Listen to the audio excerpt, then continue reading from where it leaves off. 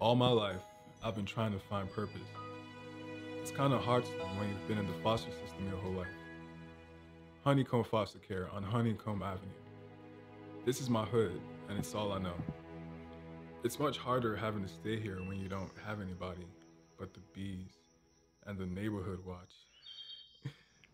That's what I like to call them.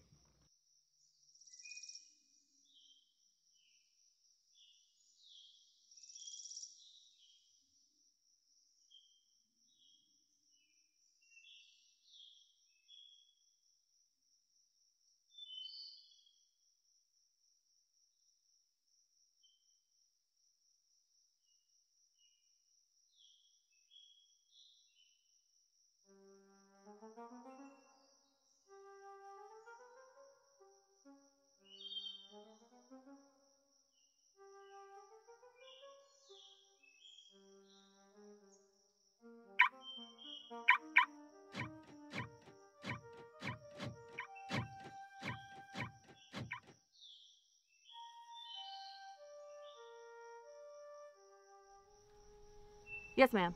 Yes. 9095 Heavenly Gates Road. Yes, ma'am. Right down by Honeycomb. There's this man trying to rob my house. Hurry before his friends come. He's making some sort of gang sign. Yes. Yeah, aggressive. Yeah, absolutely. 100%. Yes. I don't know, about 6 feet. Hurry before his boys come. Oh no, he's getting away! I really just try to stay out of their way if I can. There isn't a place I call home. It isn't easy out here, so I just do what I've been doing the best way I know how. No method to it, just trying to get to it, that's all.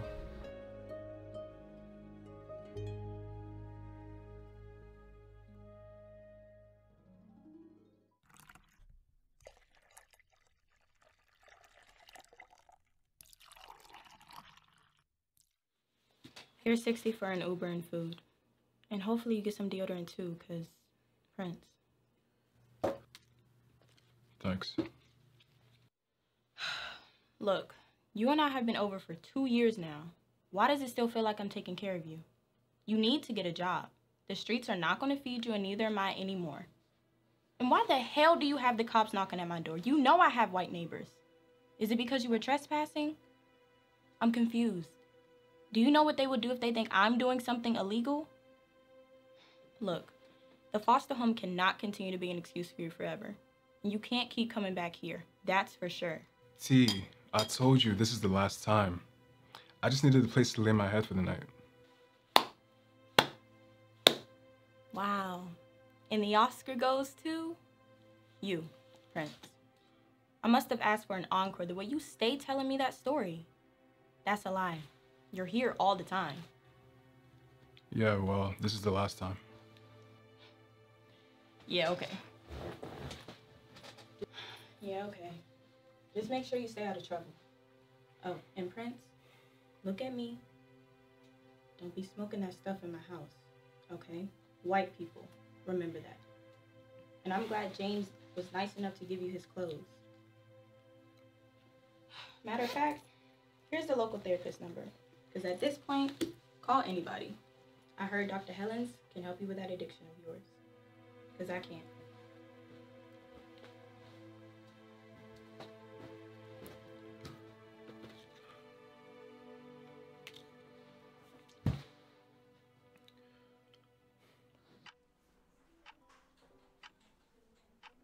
And then I said to her, if you just want me to run the company, just say that. Well, you know, you're like a well-rounded candidate. Thank you. Right? I mean, just look at your resume. I mean, it's very impressive. 2 years as an executive assistant at a very prestigious firm. 2 years at Millennial Financial. I mean, it's a very impressive resume. Very impressive. Well, we have your email address, and Heather here will be reaching out, so we'll be in touch, maybe with an offer. Just like that on the spot? Not that fast. There are no guarantees. So you can actually just wait in the lobby. Oh, okay. Thank you, Heather, and thank you, Tim.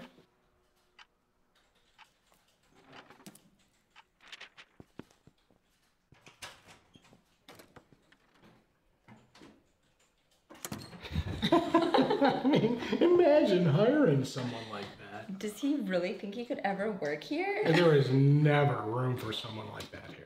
It's delusion. It is, yeah. I swear, I need some coffee with extra cream. Yeah.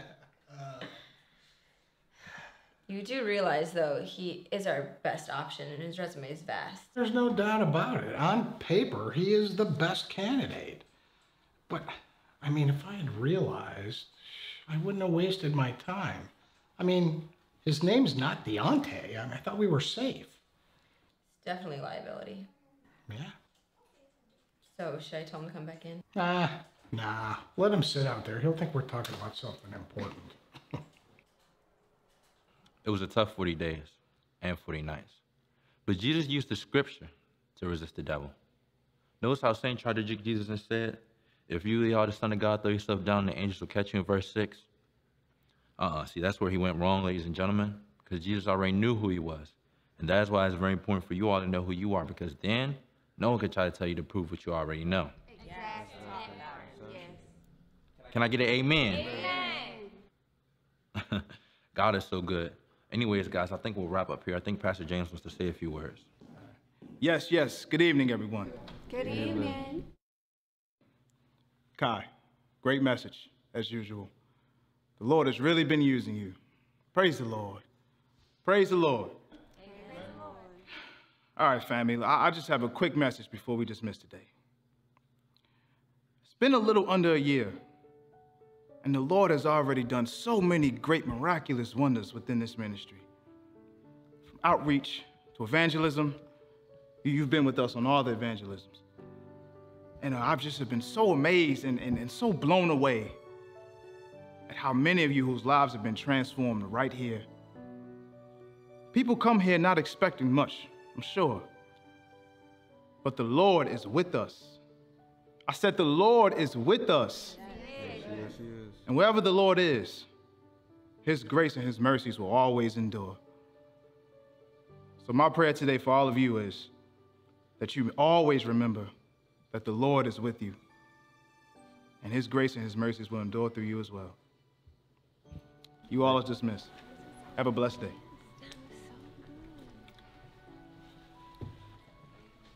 Good word, man. Good word. So, Kai, what's up, man? What's going on? How's it been? Pastor, all is well, honestly, but I would say it will help if more fellas join the ministry. Sometimes I feel like some of these ladies that come here just to see me, and that's not what I want. I'm guessing guys are just having trouble surrendering to the Father. Son, it's so much more than that. Come on, sit down. Let's have a talk for a minute. Kai, you must always remember that there's a war going on, son. It's spiritual warfare. But we've already overcome that war by the blood of Jesus. So as long as we stay grounded in his word and connected to him, we'll continue to win that race until he comes back for us. But then, son, there's another war that's going on. And that war is in the heart of black man. God, there's a genocide going on with us, with all these police brutalities. And we as black people, we don't help each other with this genocide, how we treat each other in our communities. You know, most of the violence that goes on is within our own people, when we really should be uplifting and supporting one another. Then you have the struggles of the financial struggles in the home. They can't really support the baby, can't support themselves. And God, all this wickedness that goes on, like the main root of it is the cycle of the missing father. Oh yeah, the cycle of the missing father. Yes, Kai. Kai, it's very prominent in our culture. I mean, you see it all the time. It starts out, go out one night having fun, right? Go to a party, you see a good girl that you like. And then that night of fun turns into sex. And because both parties lack that concern of premarital sex, the girl winds up getting pregnant, and she doesn't want to get rid of the baby. She knows all the stories about the trauma that happens when you get an abortion, right? And the guy, he doesn't want the child. And he doesn't have a father. He grew up without one, so he doesn't feel the need to claim him. So see, there you have it. That's the cycle of the missing father. His father left him, now he's leaving this child. Do you understand what I'm saying? What do you mean, do I understand? That's my story, Dad. You trying to be funny? Kai, I'm not trying to be funny. I'm just trying to... Kai, I'm just trying to be real. Kai, imagine you were still out in them streets selling dope. Lil' Caden would be the one suffering from your consequences of your actions. Then I would have to take him in and raise him. So, son, it's a good thing. It's a very good thing that you're not out in them streets anymore doing that stuff. We praise God. I thank him every day for the transformation that he's done in your heart and your mind. For his glory. But back to my story. So you have that cycle and that scenario of the guy not wanting to be there, right? And now you have the scenario when the guy actually wants to be there, but now because he has a child on the way, he adapts this get it how I can mentality by any means necessary, even if it's illegal things like selling drugs. And that's what he turns to, just to support his family. But then he gets locked up, thrown away, and then there it is again, the cycle of the missing father. You know, Dad, you were telling me the story every day growing up, and I see now. Good, son. Good. And I'm so thankful that the Lord brought you in my life when he did. 'Cause, God, you've been such a blessing to me, son. You've been so good. Come here. I love you, man.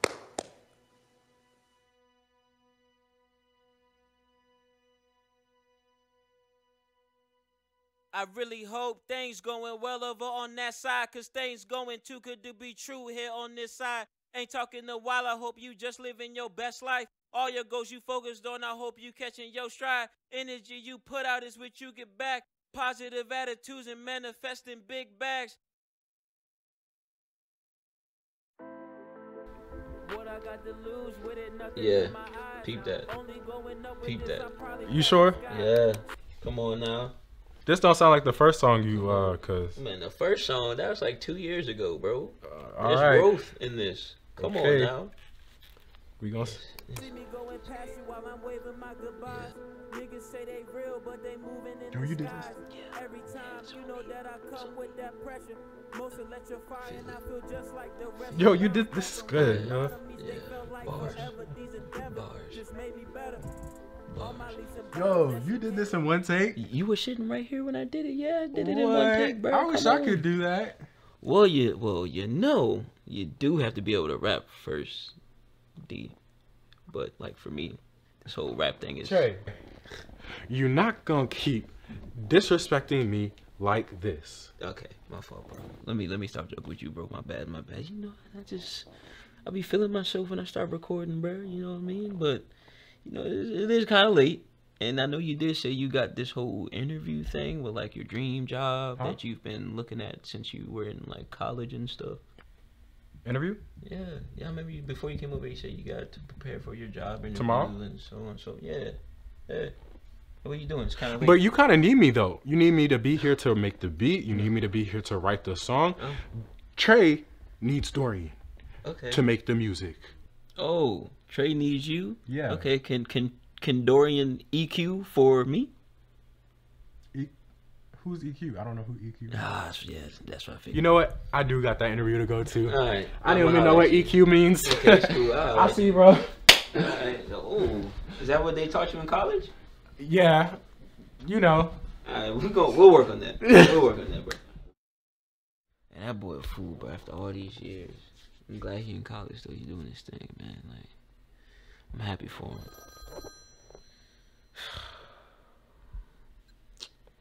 Yeah. Son?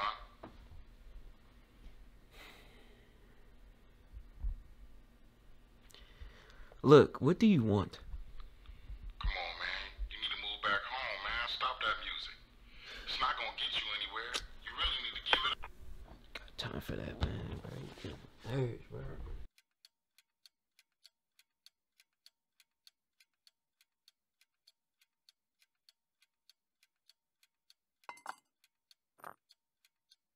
Andy? Are you sure?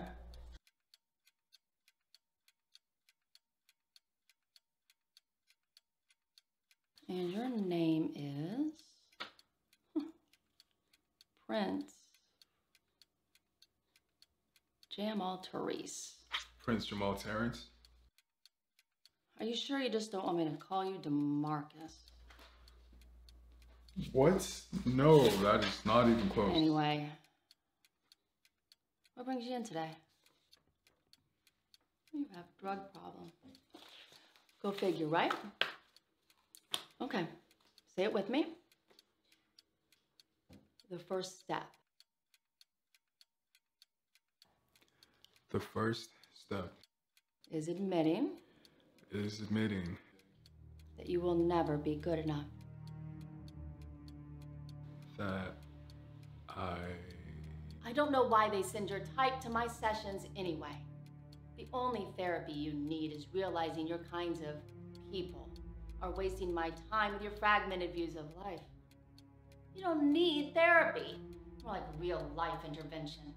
Man, what? Just leave DeMarcus like you always do. Like you always do.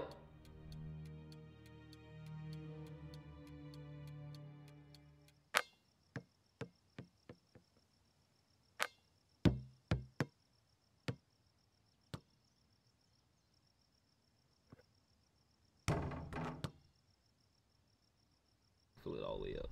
How much? $15. You said what? $15. You're lying. Yeah, because you know it's like electric. I wonder how much this does. Probably too damn much. Because you know this shit takes premium. Yeah, it does. It does, yes. Yo, you trying to run it up? Trying to boost? I won't be. Oh, bet there's people on the court. Let's play them for money. D, you know you can't play. You definitely shouldn't be playing for money. I'm not trying to go broke for you. Who told you that? You have no faith in me at all. No faith in you at all. What happened the last time we played? We lost 50, right? And how many points you have? You right. Let's go. All right, come on with your no skill having ass.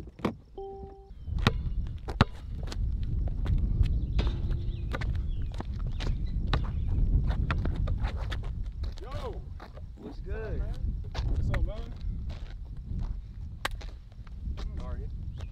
What's going on? Hey, what's up? Dory. Yeah, I ain't seen y'all fools in a while, man. This is my guy, though. Yo, where do I know you from?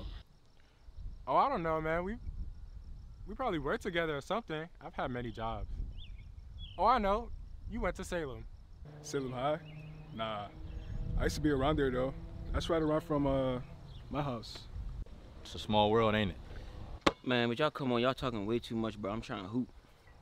Yeah, because I definitely need to come out here for all this dialogue. Wait, Trey, you good? Man, I'm all good. Why? You're not. I can just tell something's in you up, bro. Come on, let's chop it up real quick.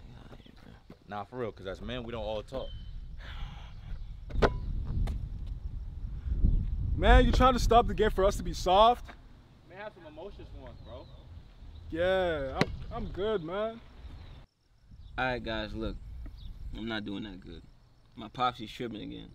He's been drinking all day. Drinking and calling me just to let me know that because I do music, he's disappointed in me. Like, what kind of father does that? It's like he thinks what I'm doing is a joke. And every time he just gets drunk, he finds a way to remind me just of that. Man, you gotta man up and let that go. Like, who cares what he thinks? Just do you. Yeah, I'm definitely going through it too. I definitely feel as though, as the big black guy in the room full of white people, I kind of have to put on sometimes. And I have to come off as approachable. But no matter how I act and no matter what I do, I always fall short because of my skin color. Yo, why do you talk like that? Like what? Never mind. Look, that's not what's important right now. How come I can't have a father that supports what I do? It's Honeycomb. We're in the hood anyway. Out here, you either become an athlete or a rapper. It's like nobody expects anything else, so we just do it. Mm-hmm. Hey, it's just all we can do. But it's not, is what I'm saying. Don't y'all see? That's why niggas don't make it from out of here. It's a box mentality. A self-created box that we just live in and we don't try to get out of. Hey, y'all want to know something? What? The other day, I was at Tiana's place, right? You still seeing her? No. Guys, do you know that the cops almost took me to jail because I needed to lay down my head somewhere? I have no place to call home. Bruh, I thought you was at your folks' place. See, that's the thing, Vaughn. Who is it that I can call mom or dad? Who are my folks? I have no place to stay. And there's no place I can call home. Like, the other day, Tiana took me in because the cops wanted to take me to jail. It's like the world don't owe us nothing. So, all that togetherness stuff you're trying to put on us, like, you can keep that. We just gotta get it how we can. Diesel? Nigga, what? Diesel. That's your name. You grew up in Honeycomb foster care down the street. Your name is Diesel. I lived there. I went to Honeycomb foster care, and we were 8. You and your friends called me everything but my name. I remember. Oh, that was you? Oh, snap, man. Hey, my fault, man. My fault. You know, we were kids, and like you said, I didn't know what I was doing, man. You know, and foster care is just a number.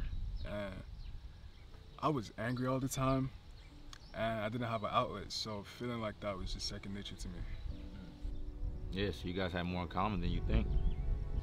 Hey, I love you guys. Real talk. Well, we got this man to break.